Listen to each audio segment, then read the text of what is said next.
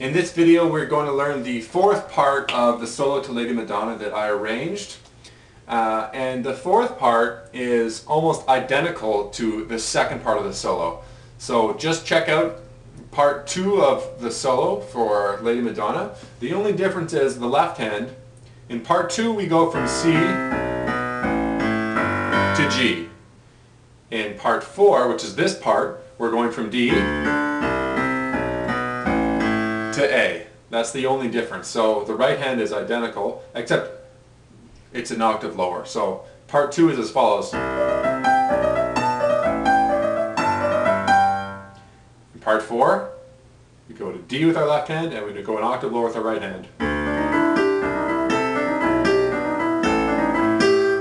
And that's part 4. So check out the second video for the solo. That's going to show you the rhythm for that little part. It's identical. So have fun with it and get to work.